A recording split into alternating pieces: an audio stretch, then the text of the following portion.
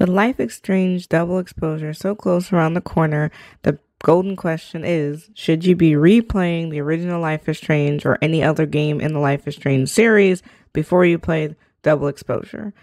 Ultimately, I feel like you don't have to play any of the other games in order to play this new game coming out October 29th.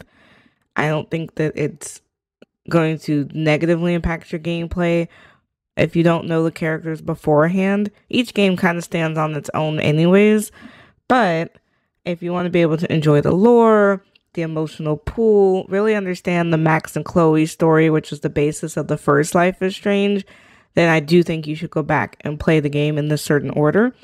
So I'm going to read out the order and then explain why. So number one, starting with the original Life is Strange. That makes sense. That's the original lore.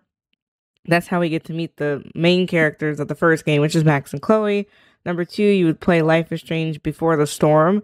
So this was a prequel that showed Chloe's life with Rachel before Rachel disappeared. Then you would play The Awesome Adventures of Captain Spirit, which introduces the characters you'll see in Life is Strange 2. So then you would play Life is Strange 2, where you play the two brothers, which is actually a very heartfelt game as well. Then you would play True Colors, which is the most recent Life is Strange game before Double Exposure.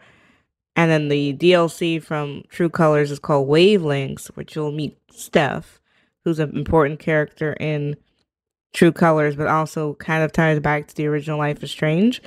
So if you want to have all that lore and all that background and all that understanding, I think you would play those five or six games before this new one comes out. But if not, you'll totally be able to keep up with the game. I'm sure they're going to do a lot of explaining and recapping, and there's going to be tons of playthroughs, walkthroughs, and reviews on YouTube before the game comes out if you want to catch up that way. Let me know in the comments below, have you played the entire Life is Strange series?